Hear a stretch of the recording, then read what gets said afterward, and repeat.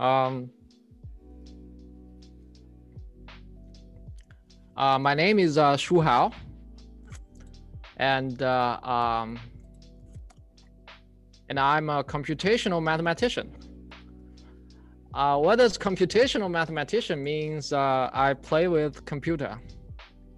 I mainly do my work on computers. I write computer codes, for example. Let me show. Oh, no, not here. Let me do most votes. For example, these are some public codes I wrote on computing some, this is called Coulomb potential matrix.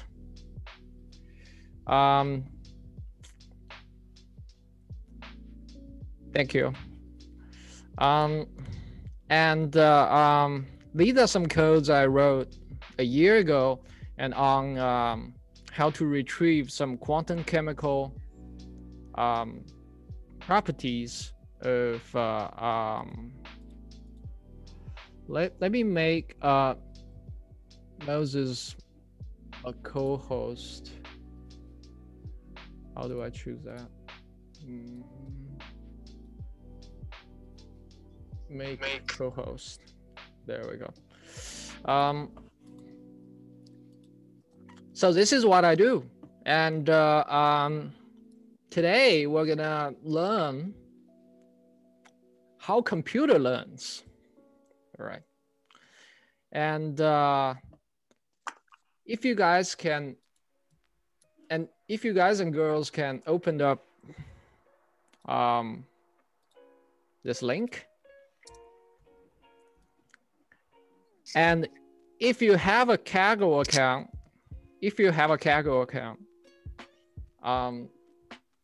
right on top of this corner, you'll see copy and edit, and you want to click that.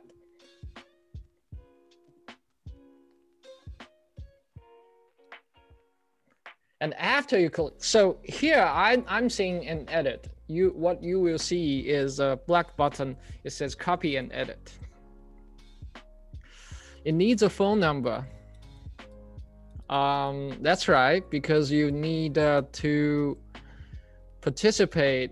I think I forgot who I told, Allison or someone else in the email that we need a phone number in order that to run on Kaggle Cloud platform.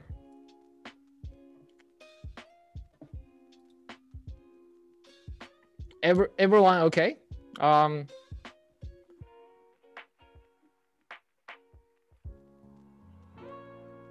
So if we do edit, I mean, you will do copy and edit, and I'm gonna do edit. Then we will enter this interface, and this is what we're seeing. For example,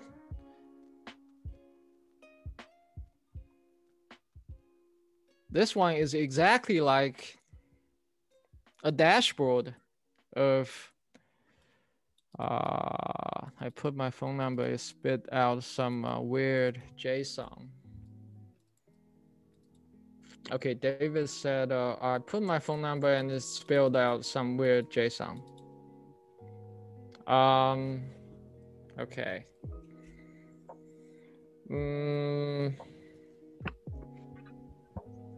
Let me try with, did that go back to the link? Okay.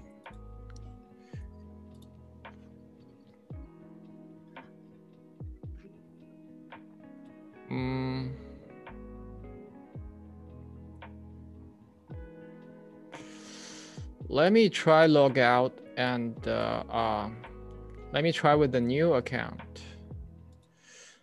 Let me do register with my email, and let's do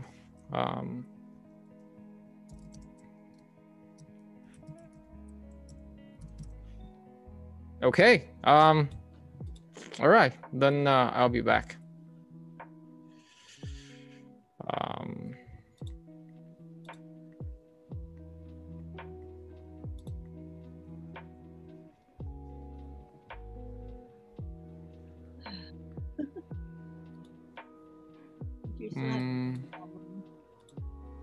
Everyone good?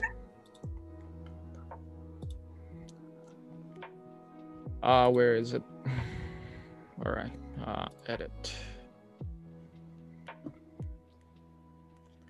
It's blocked by Go Guardian. David said it's blocked by Go Guardian. Can you see this interface? For example, we can see a draft session. We can see our accelerator CPU, and we can see our data. We can see our CPU count. We can see our Python. We can see our code help. Can you see this interface? Okay, so if, let me do a quick poll.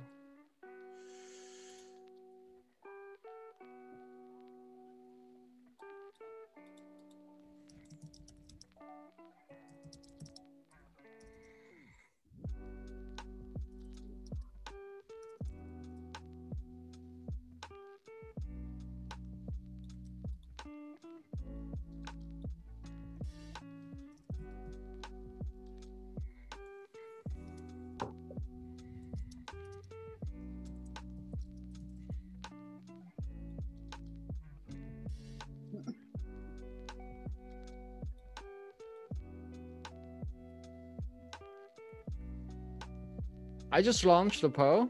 If you can see interface, please say yes. Oh, majority is okay. So we have 5 persons no.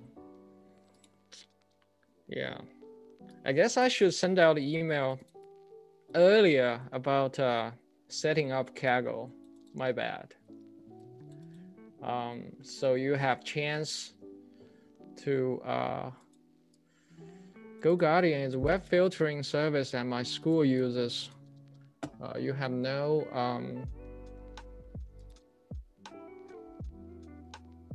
that's really interesting. All right, let's just continue. You can, I mean, this is publicly available notebook, and you can essentially view the material later that I'm about to cover. So let me first introduce what is the thing we're gonna do. What we're gonna do is we're gonna participate in this competition. It's called Dogs versus Cat.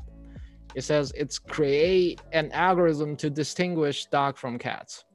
All right, this is what we're gonna do, and meanwhile we'll learn some math behind it.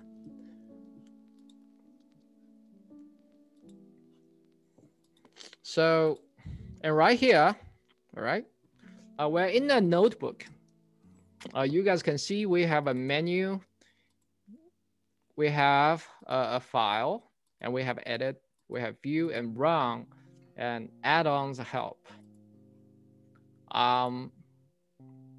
So if we double click some text, for example, right here, if I double click here using my mouse,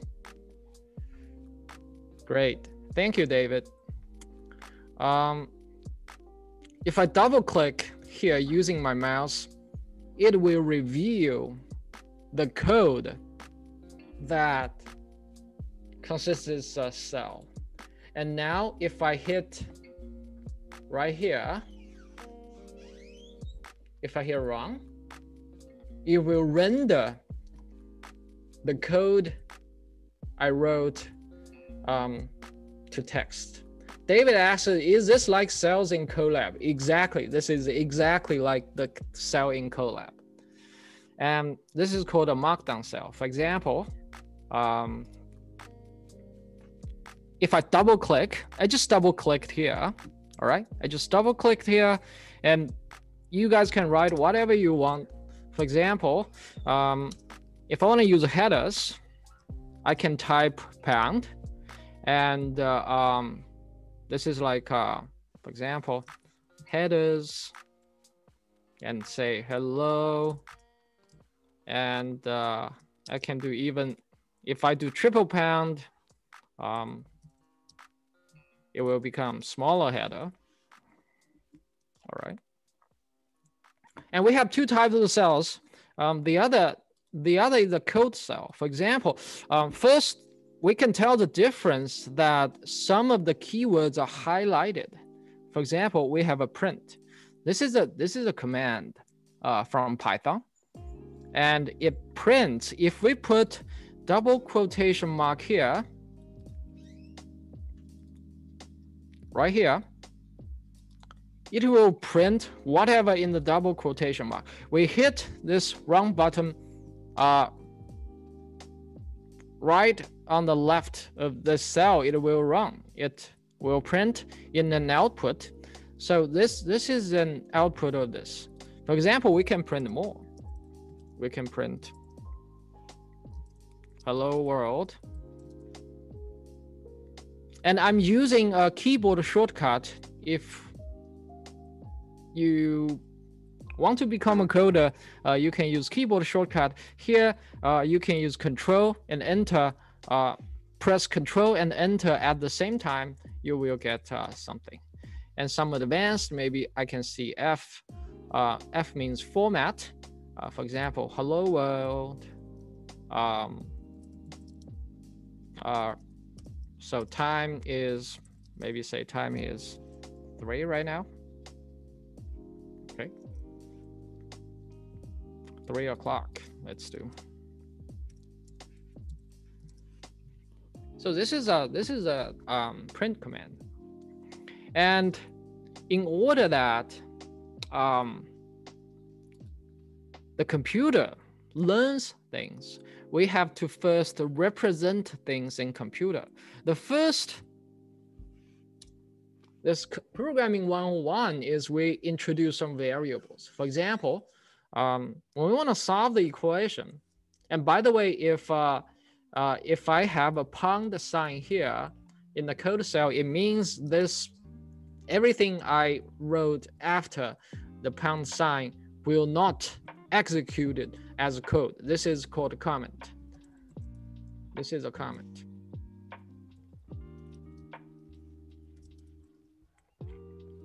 And now, for example, I want to represent some x variable. Like we solve in the equation 3 times x equals 5, all right? So for example, if we solve this equation, we'll get x is 3 divided by 5. And once we do that, our computer knows this x is 3 over 5.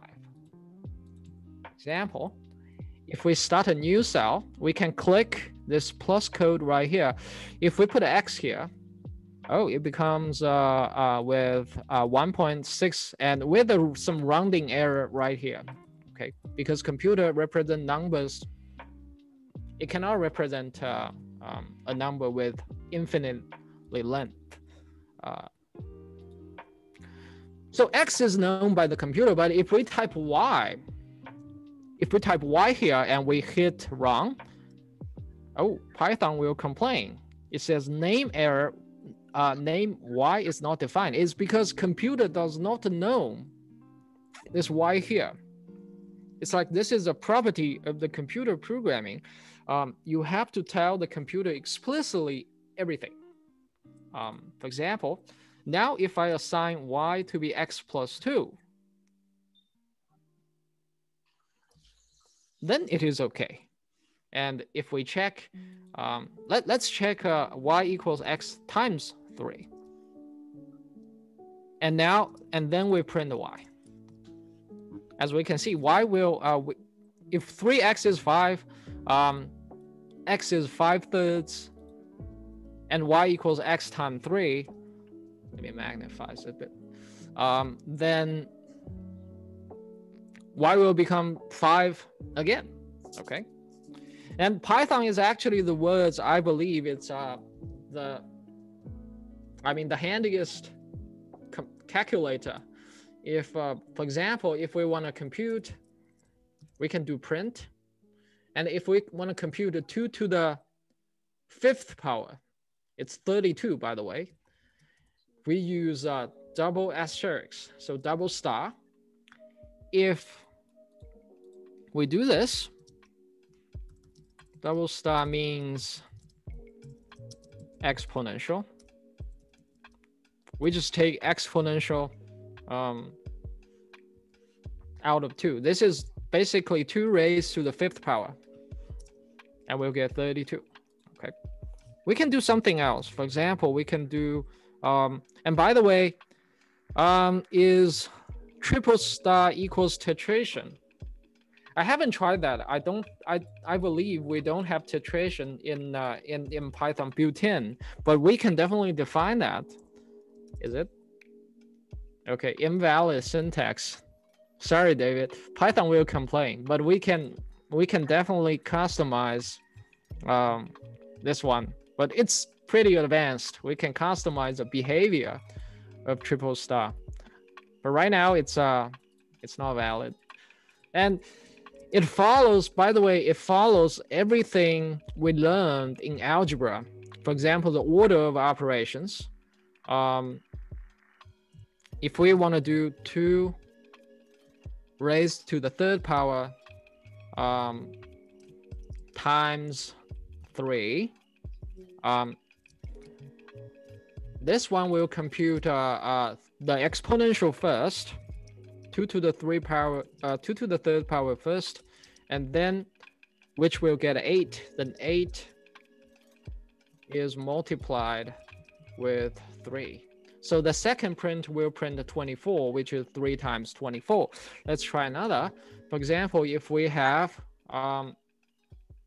let's say 1 divided by 2 plus 1. Again, this / is division. It is pretty much, so 1 divided by 2 is computed first, and then plus 1 computed secondly, and we'll get 1.5. So let me add a comment. Unfortunately, titration is not built in Python. All right. Next thing, this is essentially computations. Next thing we're looking at logic. So the computer is good at 2 things. It is good at computation and logic representations. So computer is good at many things human cannot do. For example, fast calculations. But recognizing objects, at least 10 years ago, is a very hard task for computer to accomplish. So let's browse this dog versus cat computation. That's how I'm not a robot works.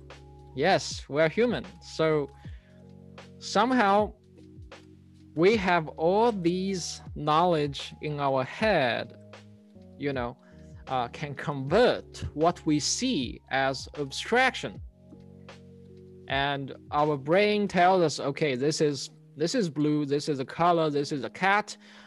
But we are not able to do that. We are not able to do that when we were born.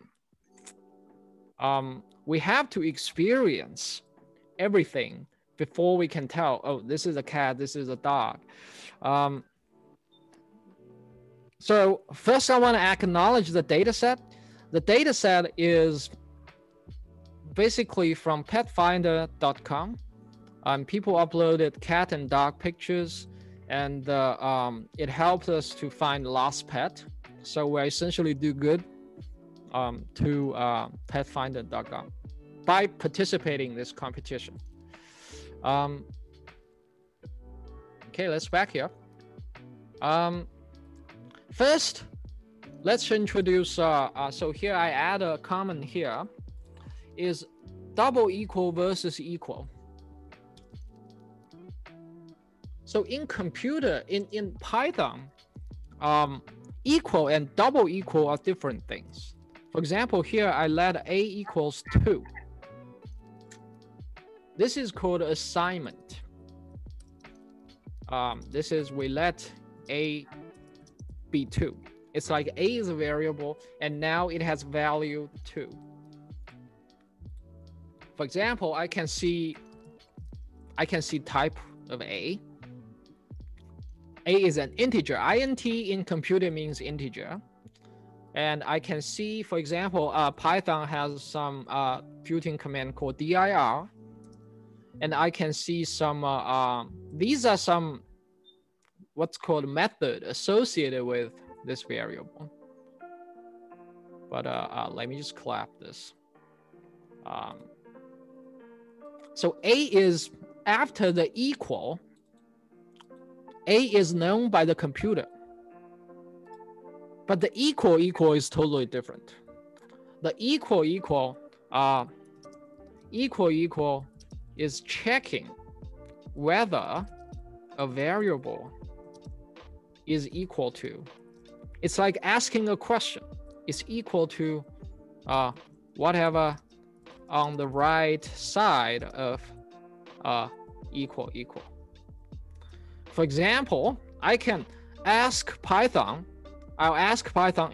This is like asking a question now. Equal. I'll do a equal 2. Instead of a is letting a is 2, I'm gonna ask is a 2, and Python will tell me, oh, it is true. And if I change this to 3, it's false because a is 2. David has a question. Please proceed. Is Python weakly typed? I don't know what exactly weakly typed mean, but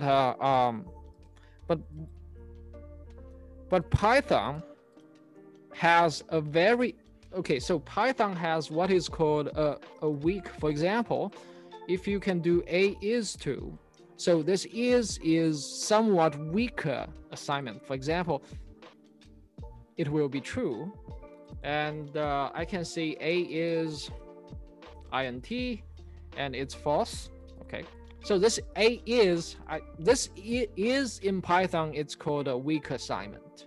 For example, you can do true is true, then it's true, and you can do false is true, it's not true, it's true. I mean, this is some tricky things about Python, but I actually don't know what are the weakly typed and strongly typed mean. But this is right here is a keyword in Python that weakly compares some values. Okay, let's back here.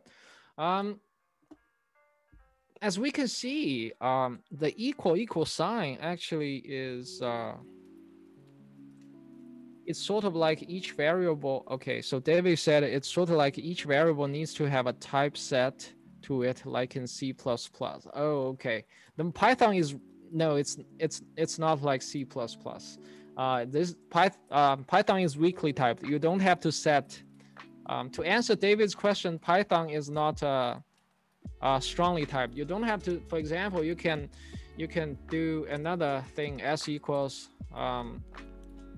David, and you don't have to specify this as a string. Okay, so in C or C++, you have to specify its type.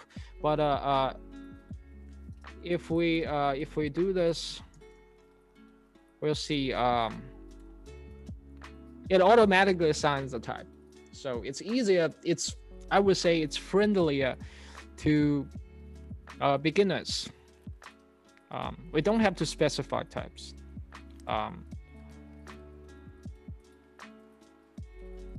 All right, and we can do some checking. Like I said,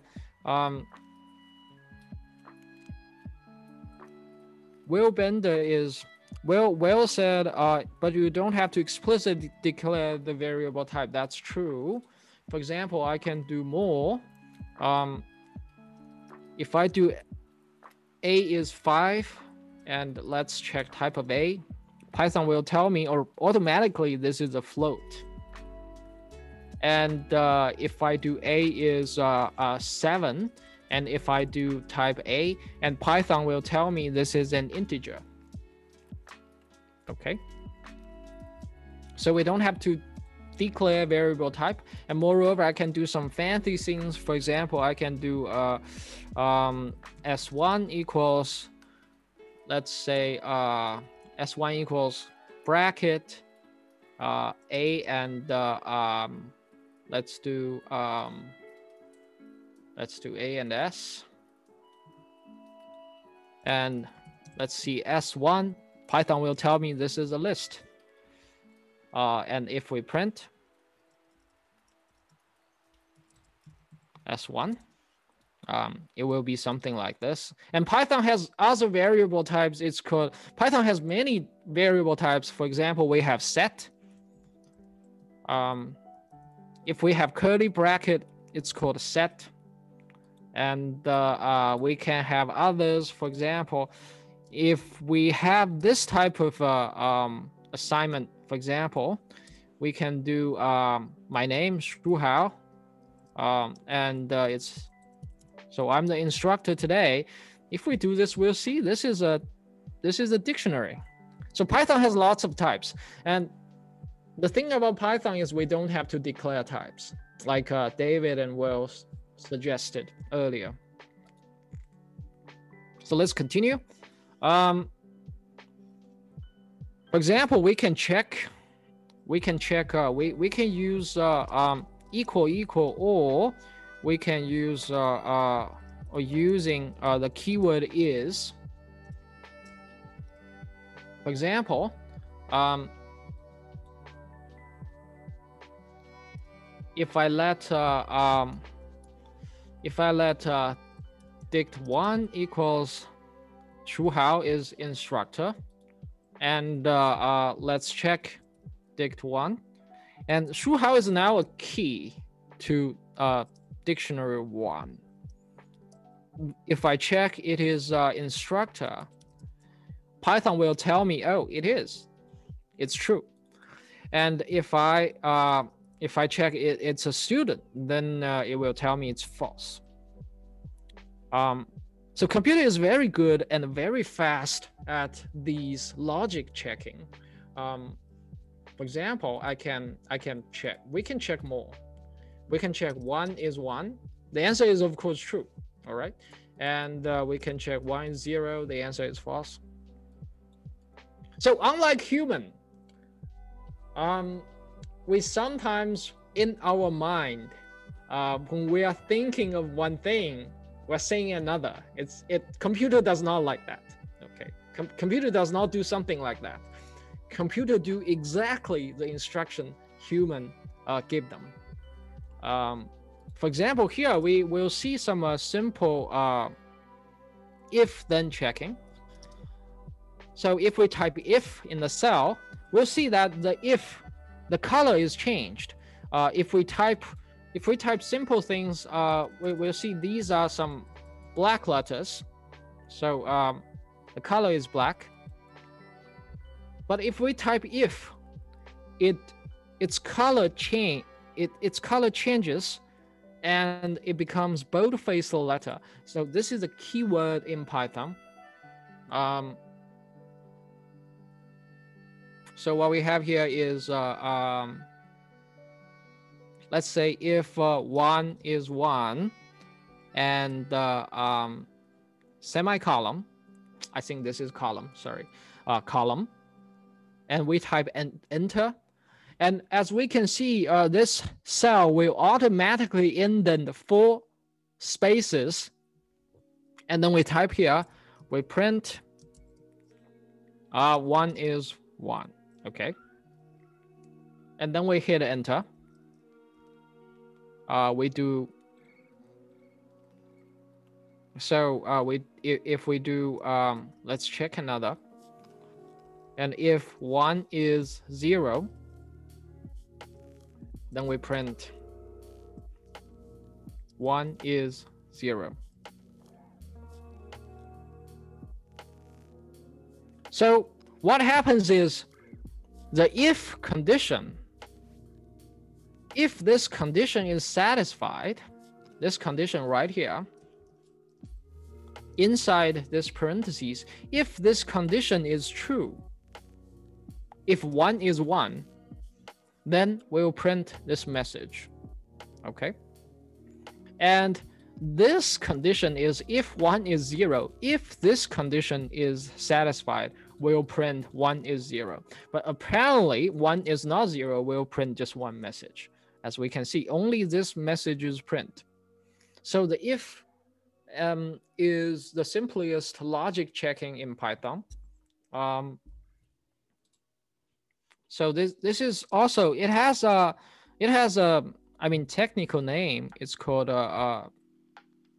flow control, because it controls the flows. For example, let's do another example.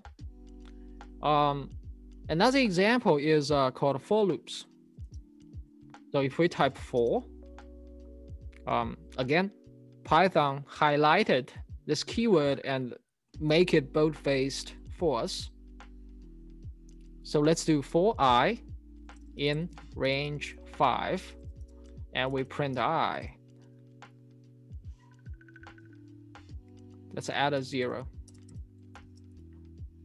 So for I in range 0, 5 and column, and then we hit enter, we print I. Then the Python will print 0 to 4 for us. All right. Range 0 to 5 means every integer that is greater than or equal to 0, but strictly less than 5. Okay. So let me add here. Range A to B means the integer greater than or equal to A, but strictly less than B. Now we're gonna add a control, flow control. For example, if I is greater than 2, we print I. And keep this in mind, Python is a special language. Python uses this kind of indent to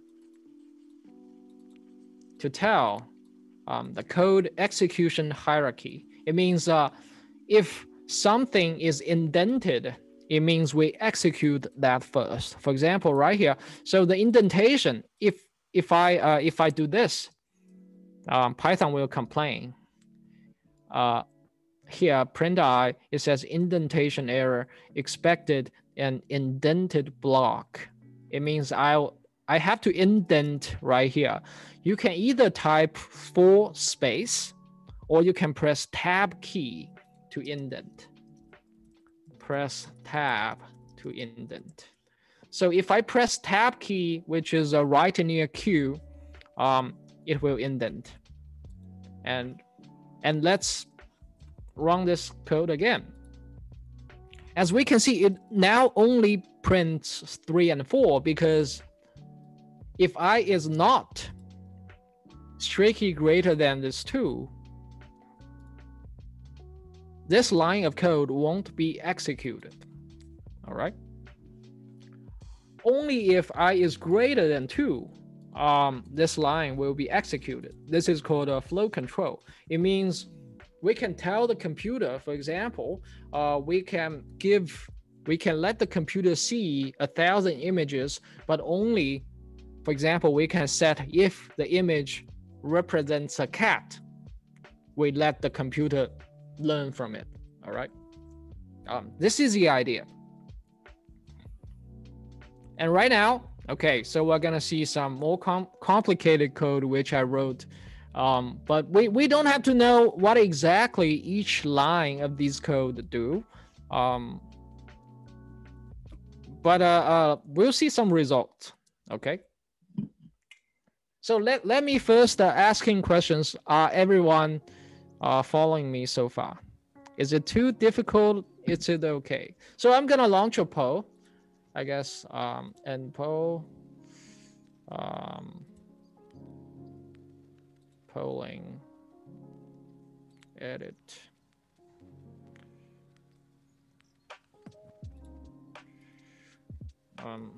Difficulty.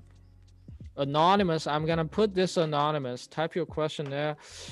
Is the material okay so far? Difficult. Okay. Easy. Okay, save.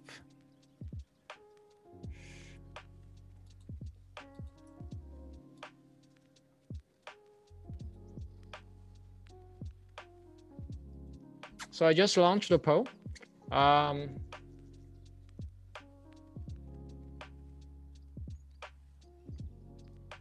And it's anonymous, by the way, so you don't have to essentially click.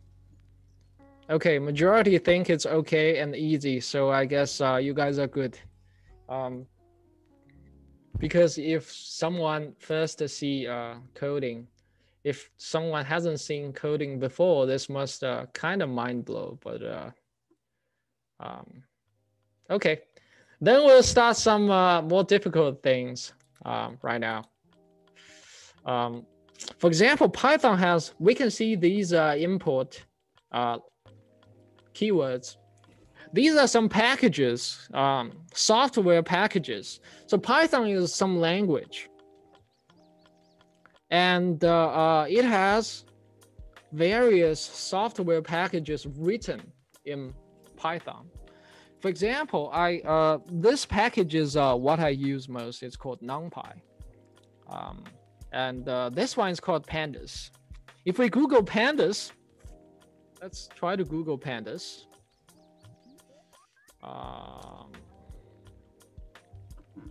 So it says Python data analysis library, even though it's literally the Pandas. Okay. For example, the Pandas is used everywhere. Okay. For example, it's used by 2 Sigma. 2 Sigma is a famous hedge fund. And Anaconda is a famous data science library. And RStudio is some statistics software. I mean, Pandas is pretty good.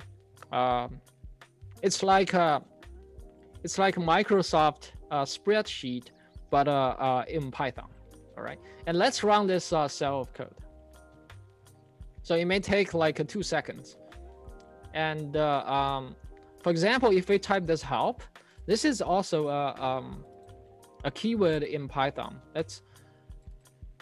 So we import pandas as PD. Right now, our computer sees pandas as PD now. If we type help PD, let's run this cell of code, and it prints this help message for pandas. For example, it tells us its name is Pandas, and Pandas is a powerful data analysis and manipulation. Where is Pandas stored in computer? David asks us, where is Pandas stored on the computer? First answer is Pandas is not stored on the computer. It's first of all, it's not stored on our computer. It's stored in cloud. Right now, we're in running Python in a Kaggle cloud. All right. For example, this is our disk and this is our RAM. What we do right here, the import is we load pandas from our hard drive to the RAM. And what we load is we only load some functions. All right.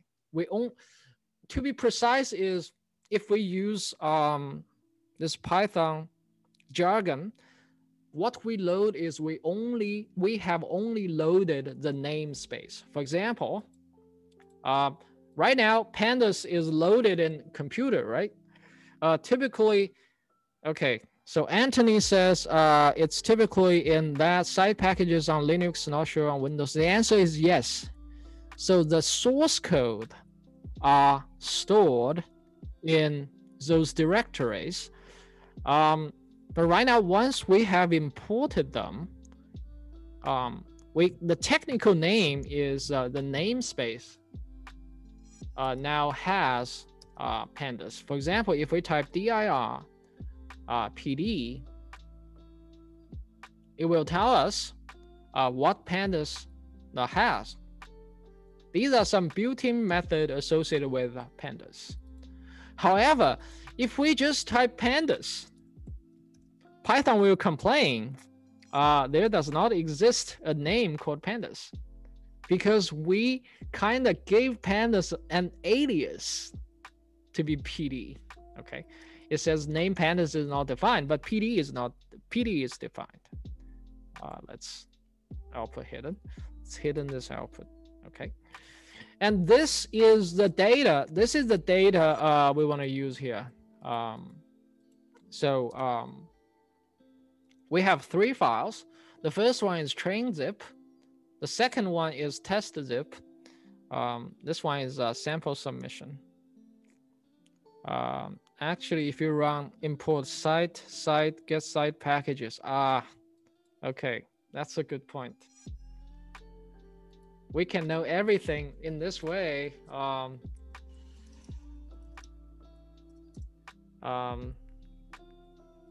That's right. Get site packages. Oh, it's stored here. It's conda. You're right. Thank you, Anthony. For example, it tells us in Kaggle. By the way, because the Python in Kaggle is the Python distribution is using Anaconda, so it's showing conda here. Thank you.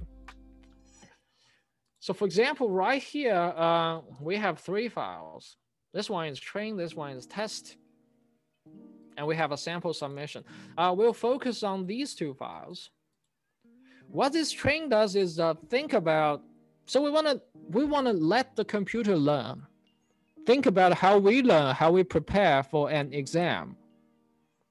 So our teacher will give us, like before the exam, she or he will give us some, let's say, practice exams, and then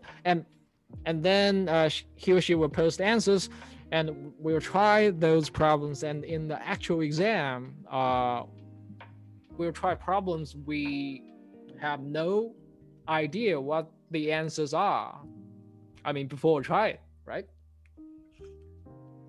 It turns out, right now, we're doing the same thing for the computer. And let's first run these 2 lines of code. It may take some while.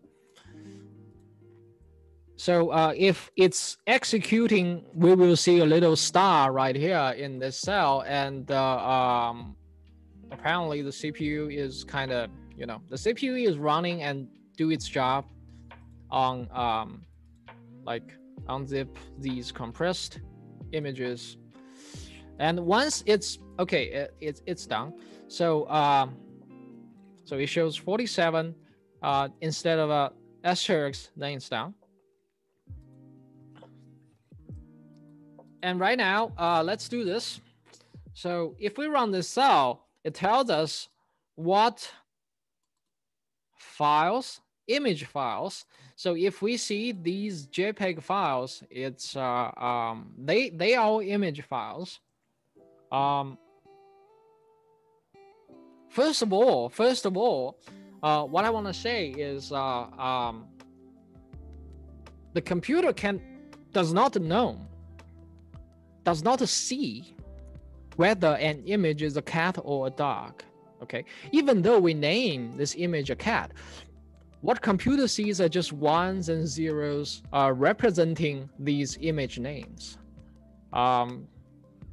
It does not actually know the image represent a cat.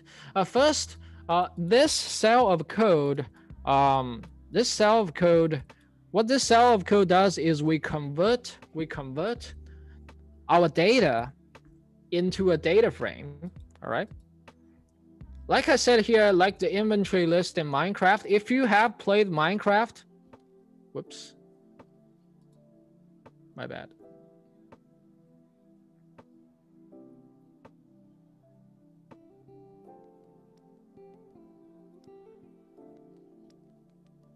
Do I still have everything?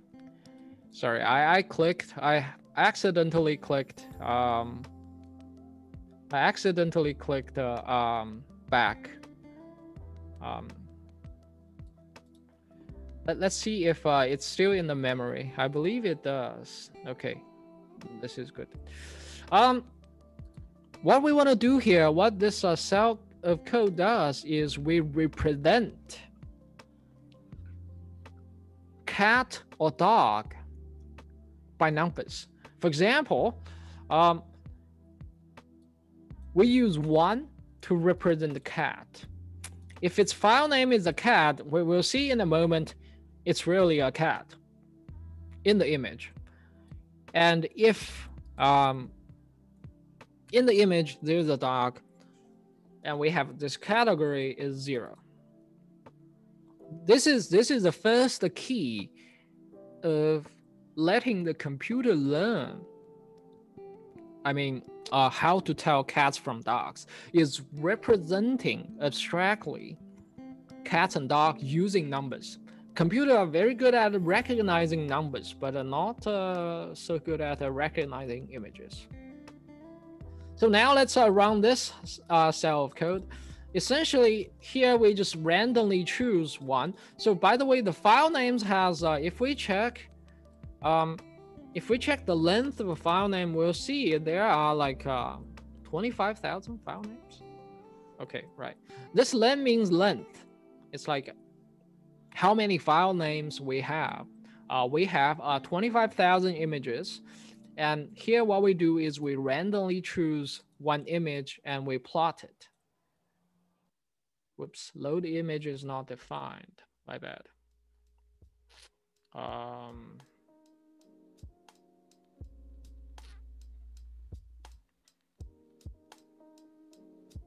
Okay.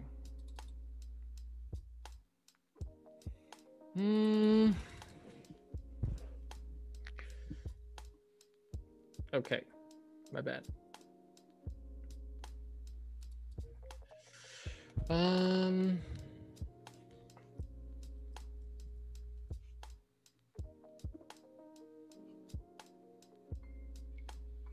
All right, load image.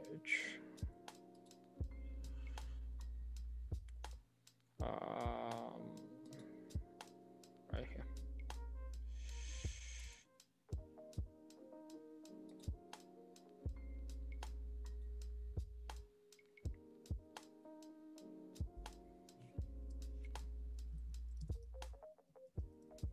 I forgot to import load image.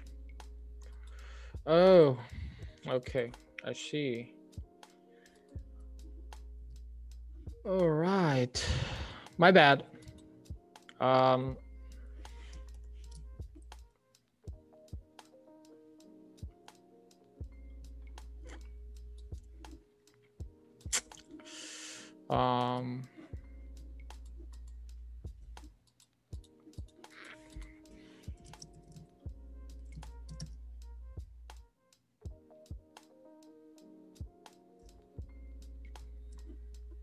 Okay, so now let's add 1 line of code back on top. So if you guys can type with me, you can type from. If you type keras, Python will and dot, then Python will and press tab. So let me repeat. From keras dot, then we press tab, and we type pre-processing. So when we type pre, we can hit tab.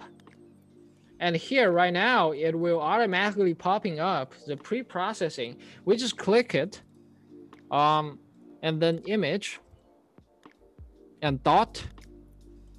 Then we type IM, we press tab. We'll have this image right here, and we type import. From this package, we import load image. And then we can run this line of code. And after that, I believe it's good. If we do that, we can run this line of code.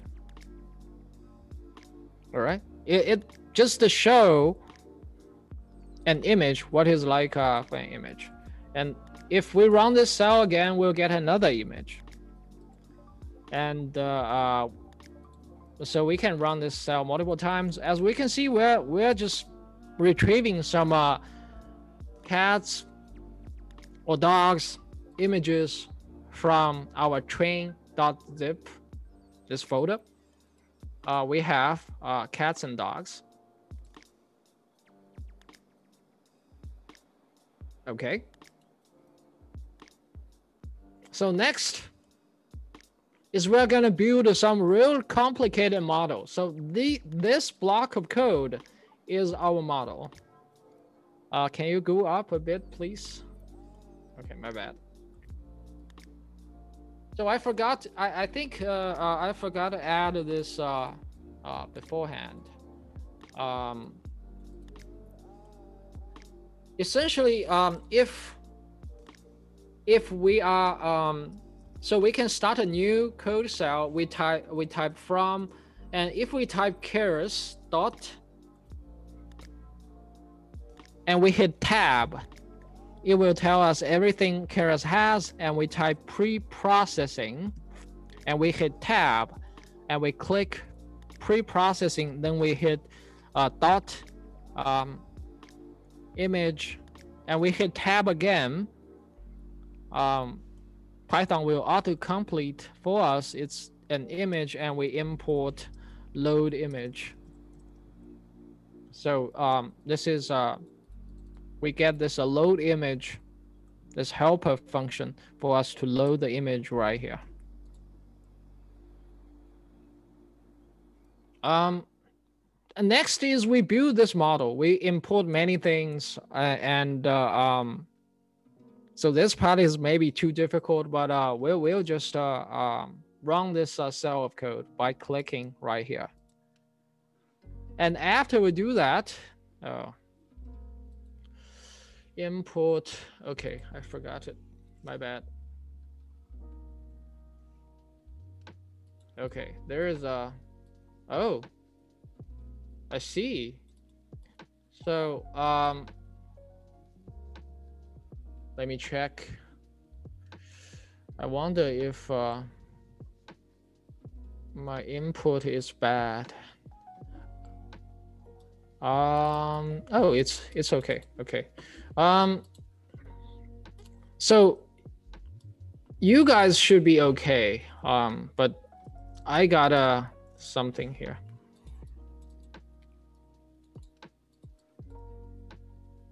So in your cell, if we execute this cell, we should view something.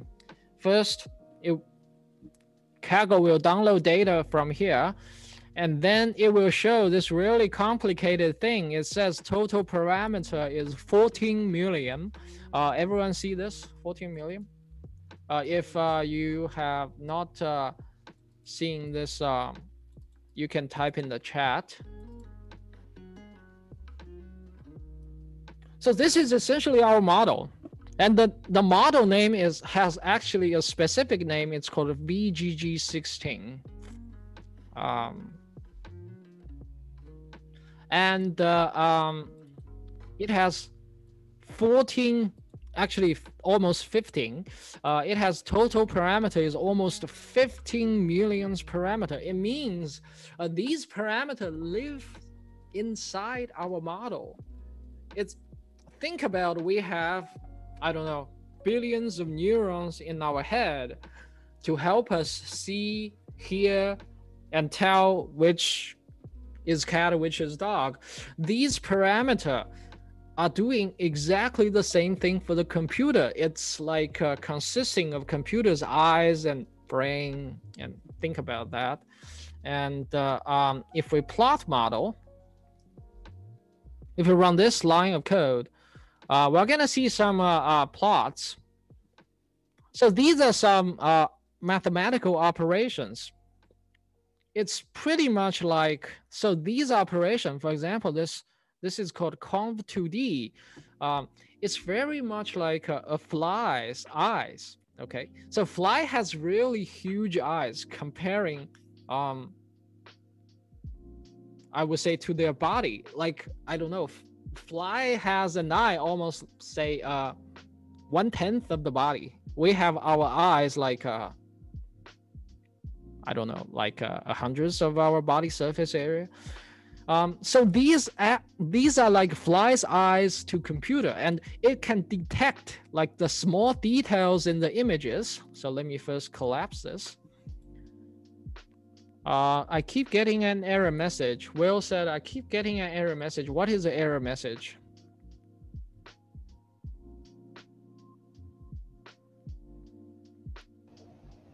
I mean, it's a pretty long error message. Oh, okay.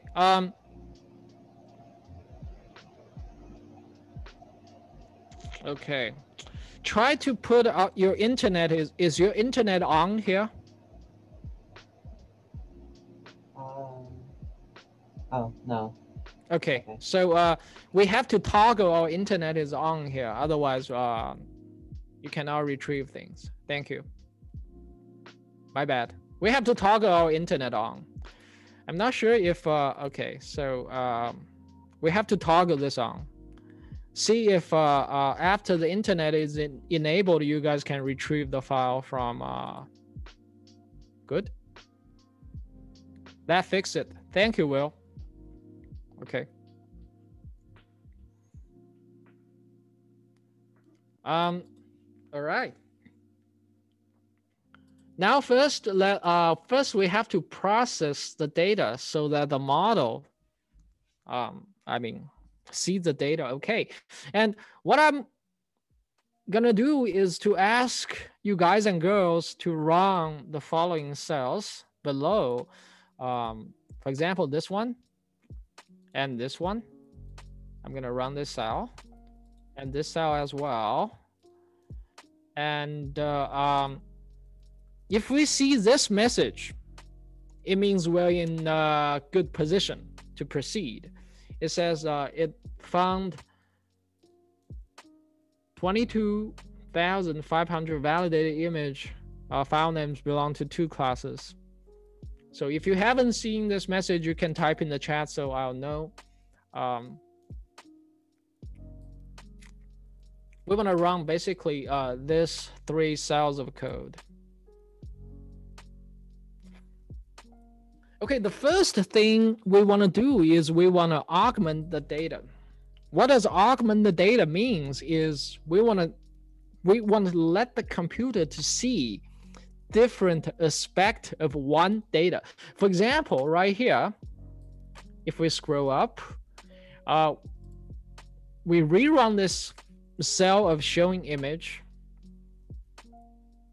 We can see this dog, for example, this dog's face is pointing to the left, but somehow the computer is not so smart, because if it sees this image of a dog watching towards our left, then if we give this computer something, for example, this dog watching to the right, this computer won't recognize it. And what we do, let's scroll down here. And what we do here, this augment augment the data. Please pardon my English. What we do here is so if we execute it, we'll find, first of all, this is a cat image. We flip the cat image and we rotate the cat image a little bit so that no matter what angle, so we let the computer see all of these images of the same cat so that it knows, okay, it doesn't matter which direction this cat faces or which angle this cat head is like lining to, and they are all cat. Okay, so if the cat is watching toward the left, it's still a cat. If it is watching toward the right, it's still a cat. And first, let's test if our model can recognize this image. Let's run this line of code, this cell of code.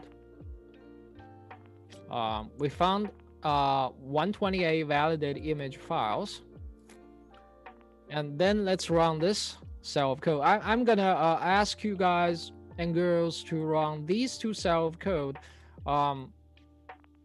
So this one may take a while if we don't have our accelerator. Right now it's none.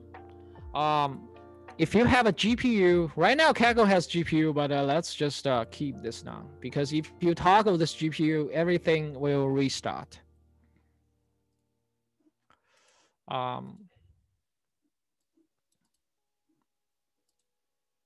So right now this may take a while. What this cell of code does is now it lets this model see all these images. So right now it shows it has run.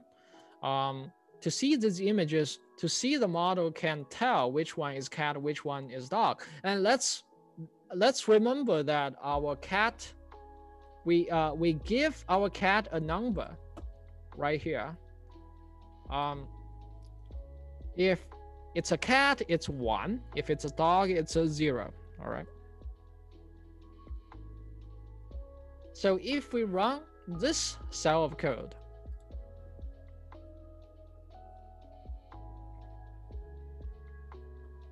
it plots like 9 images.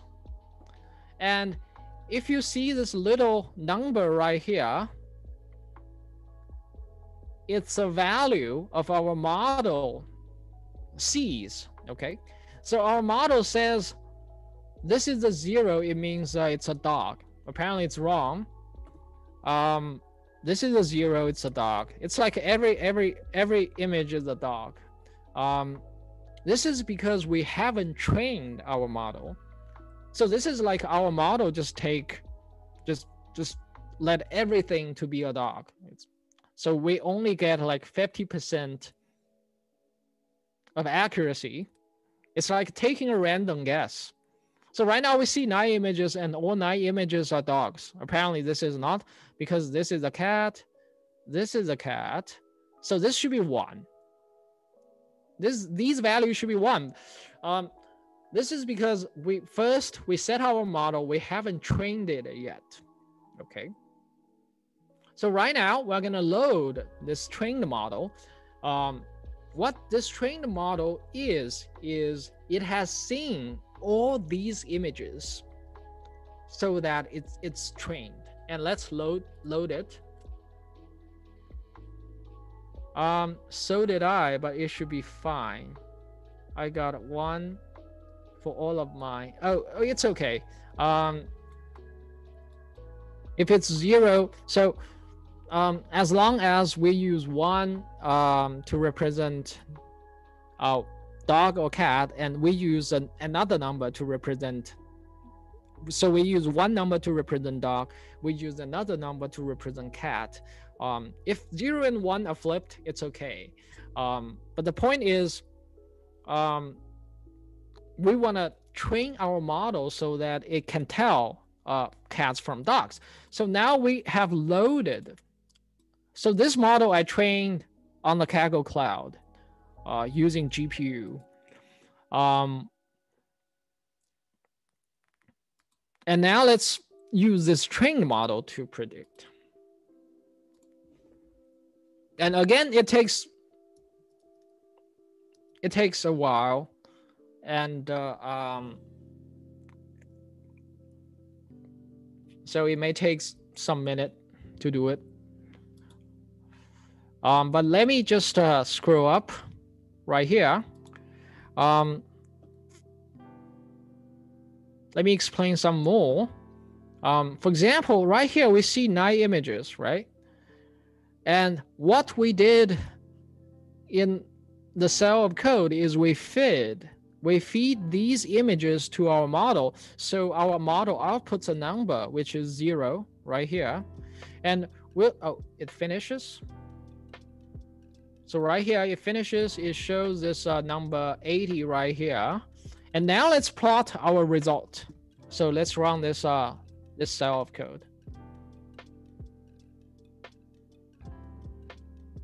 Now we'll see 9 images. As we can see, this becomes 1. So it's a cat. So our model tells, oh, this is a cat. This is a cat. This is a cat. This is a cat. This is a dog. This is a dog. This is a cat. This is a cat. And this is a dog. Now, once we have loaded a trained model, okay, I trained it like today, this morning, but once we have trained our model, it's like trained our computer using all these images. It's like doing homework. David said mine got 8 out of 9. It's not bad, but it's like you said, it has some errors. It's like we learn math through examples. Okay, for example, we learn in our high school, in our middle school, we learn math by learning theorems and formulas first.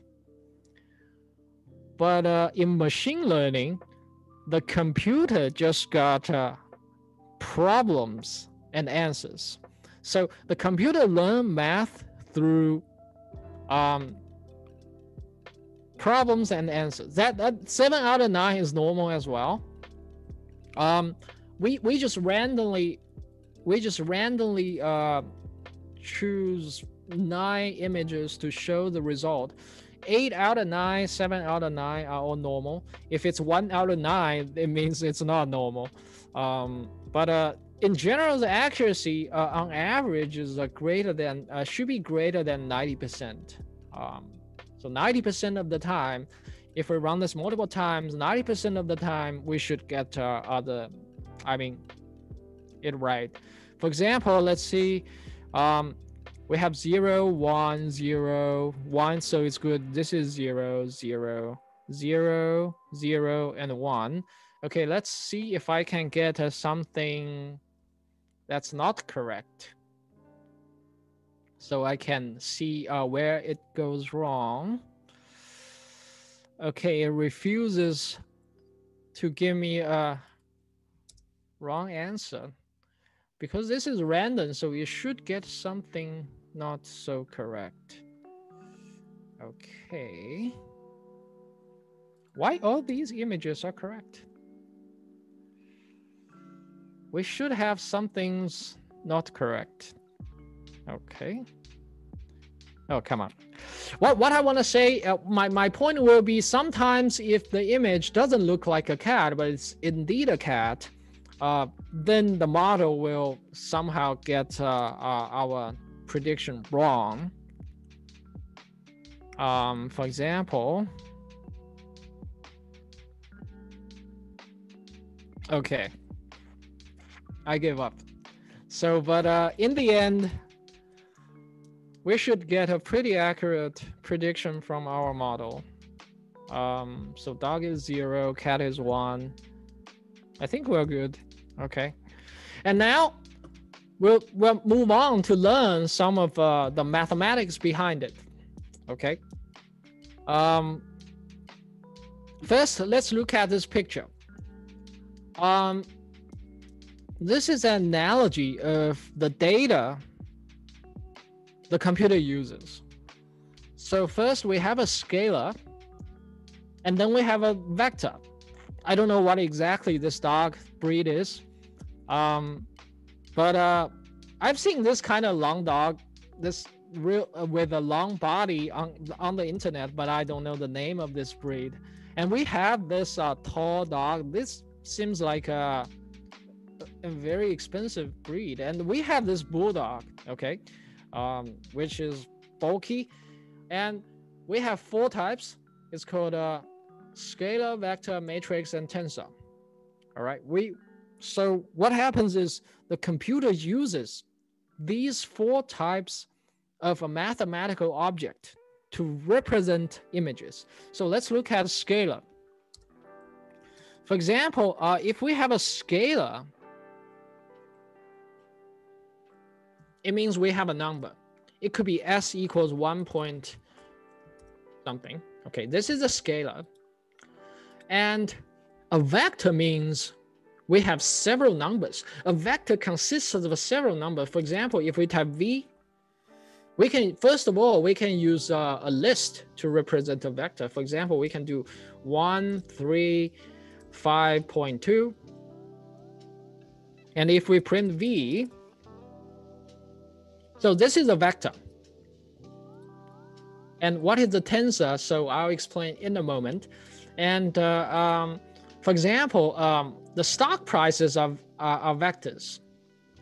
For example, if we track Google's stock price, today we have the price is 600, tomorrow is 601, and etc. So this is a vector. And if we have a matrix means we increase one more dimension. So for example, this m is, so we have one bracket here, and we have another bracket. For example, this is 1, 3, and 8 and 9. Let's print this m,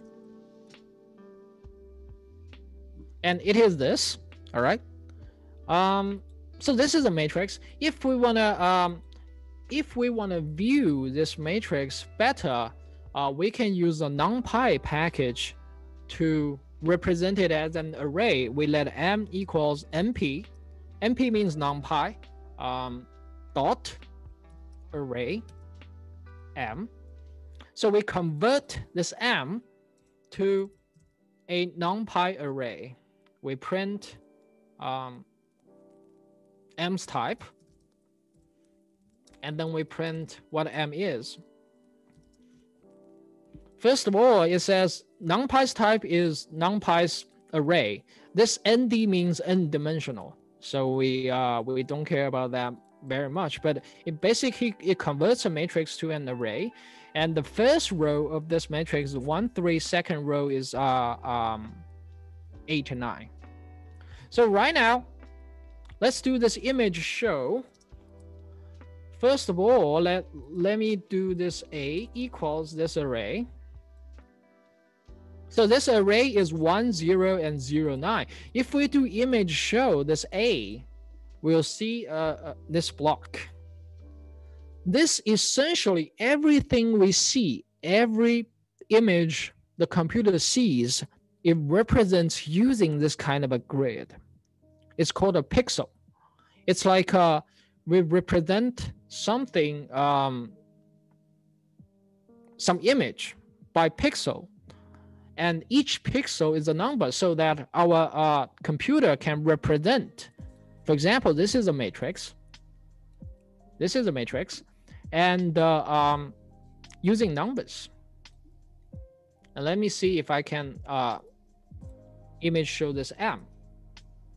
So we have this m. This m is 1 and 3 and 8 and 9. And right now, I'm having this image.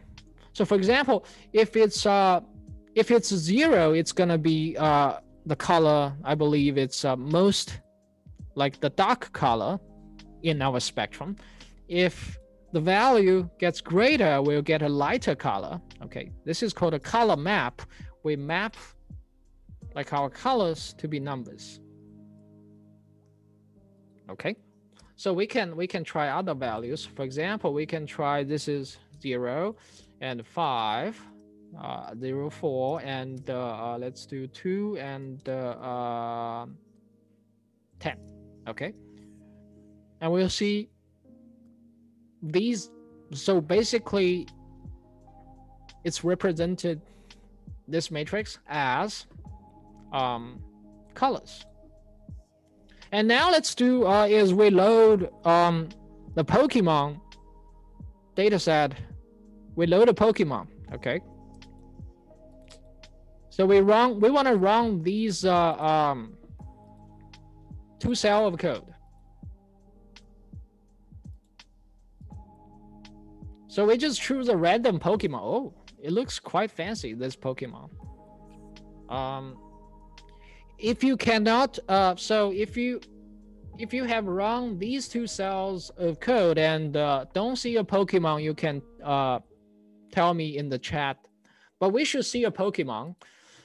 But keep this in mind. What we do is this G is we read a Pokemon from this file. We just pick a random Pokemon and we read it as a tensor. So right now, I'm going to answer David's question, what is a tensor? It's a tensor that represents this Pokemon. So what is G? G, as we can see, we have multiple brackets right here. All right. What happens is G is, so if we run this cell of code, G have 3 numbers. For example, if we run M's shape, M is a matrix. A matrix has 2 dimensions. This is the first dimension of a matrix. This is the second dimension of the matrix. If we have a tensor, tensor is like a 3D matrix. Tensor has a 3rd dimension. And the 3rd dimension actually represents the 3 basic colors computer uses. The 3 in the last position right here represents the R, G, and B color. So R means red, G means green, and blue. It means we represent every single of our image, every pixel using these 3 colors. For example, we have red, green, and blue colors. And then this G is the tensor. If we want to visualize what a tensor is like, we can just Google tensor. We can just Google tensor. If we click images, this is exactly like the tensor, this one.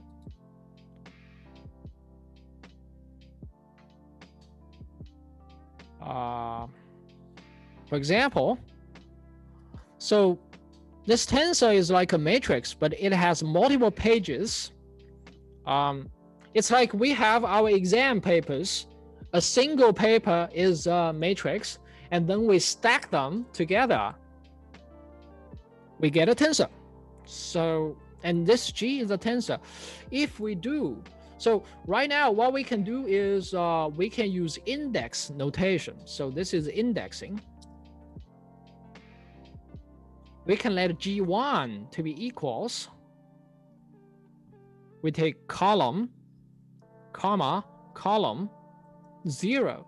So this one is we only take the red channel. If we hit run, and let's do image show. So let's do PLT image show G1. If we run this cell of code, okay, I see. So the color map, because we have a color map is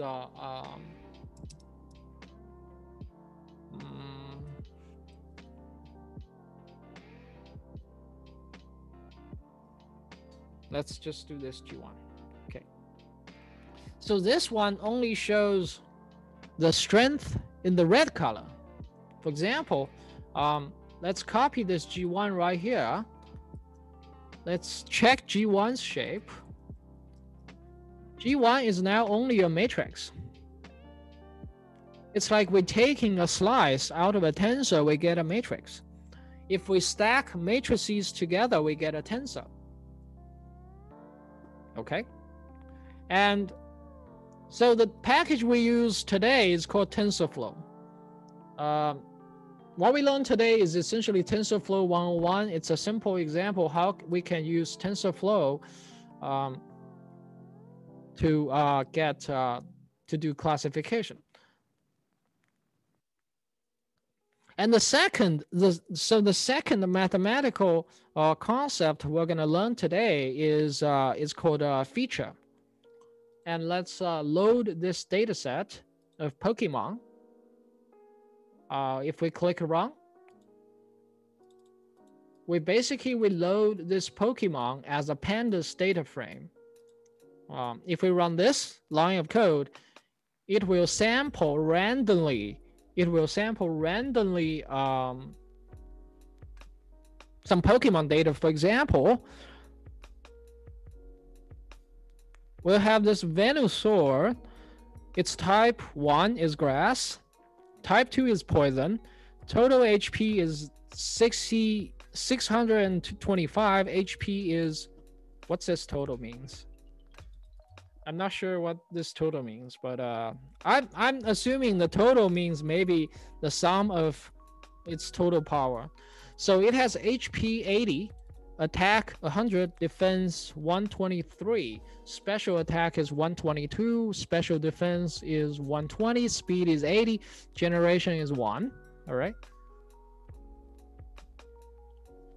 Now, what I'm gonna explain is, if we do not know this Pokemon number 3 is a Venusaur, by just looking at these attributes, we will know that it's a Venusaur. All right. So let me add a remark here. By just looking at a Pokemon's attributes, we will know which Pokemon it is without knowing, without knowing its name. And this is the key of how computer learns, is the computer will learn to capture these features. So by attributes, we can also, so it has a dedicated name for it. It's called features. And for example, if we have these combinations of the features for a Pokemon, we know it's a Venusaur. And if we have these attributes, there's 90, 45, 30, 30, and 40, we know it's a Shedinja. Okay. And we have all these weird names.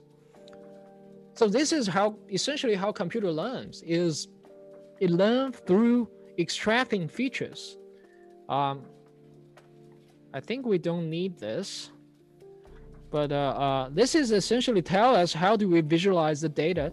The SNS is called Seaborn. If you are interested, you can Google it afterwards. So it's a nice data science package, and I'm using it daily to visualize the data. For example, we have about 160 something generation 1, and generation 2 has 100 or something. So how do we read these diagrams? And let's drop this.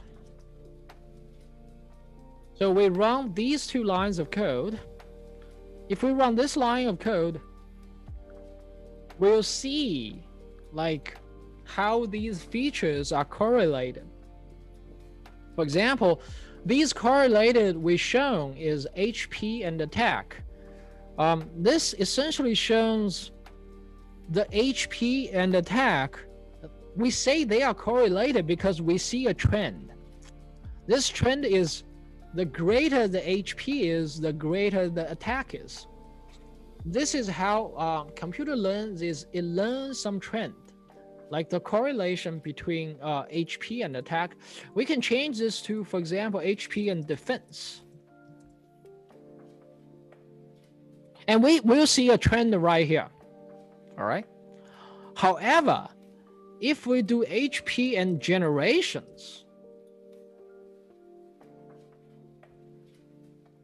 oops, could not interpret in, oh, we dropped a generation. Let me see type 2. Type, oops. Let's do type 2. Oh, poison. Okay, my bad. Let me do total.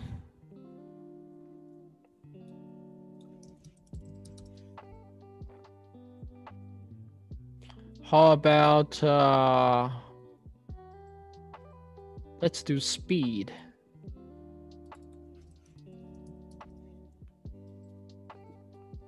So if we do HP and speed, it doesn't have this correlation that much. All right. So let's wrap up. So essentially, that's it for today. To put it in summary is the computer represents data using a vector, matrix, or tensor. And the computer learn how to tell cats from dogs by using features. And lastly, our model is called VGG16. If you're interested, you can Google this model. So, so that's it for today. And if you have questions, you're welcome to email me. So my email is scao@wustl.edu. So that's it for today. If you have questions, you can type in the chat, and or you can email me afterwards. Thank you, Anthony, and also happy birthday to Will. Happy birthday, Will. Thank you.